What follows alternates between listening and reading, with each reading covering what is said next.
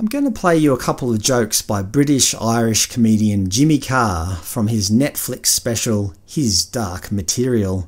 Here's the first one. Edgy as hell, and had an educational value.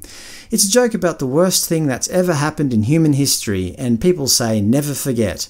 Well, this is how I remember.